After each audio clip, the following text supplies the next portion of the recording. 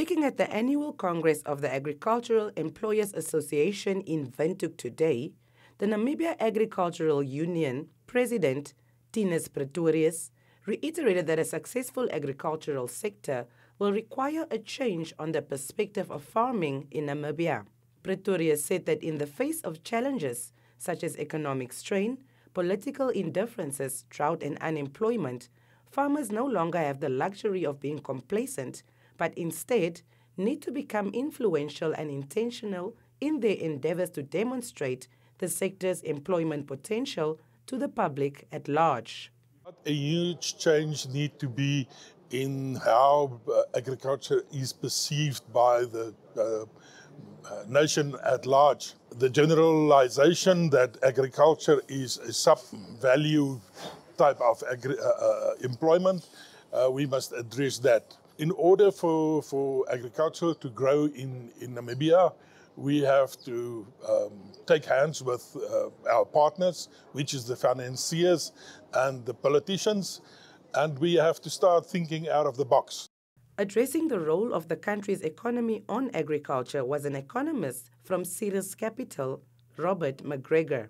He explained that Namibia and South Africa's elections, along with inflation, water challenges, and the growth of the country's oil and gas industries, will highly determine what the future will look like for Namibia's agricultural sector. Thinus Capital is a Namibian-owned broad-scoped financial services company. I think obviously an area of material concern for us does lie with the agricultural sector at the moment, particularly given the erratic rainfall we've had both this year but over the past 10 years. The outlook there at the moment is unfortunately negative.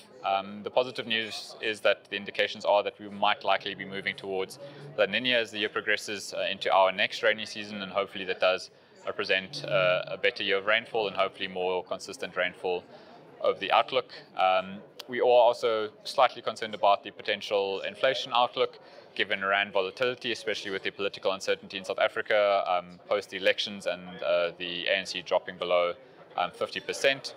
In addition to that, global conflicts, especially in the Middle East, as well as Russia and Ukraine, present some risk to global commodities, or at least some uncertainty, and that can provide volatility, which can see some domestic inflation. So we do think that there is some risk to inflation, not that it will be much higher or as high as we did see when it spiked over 6%.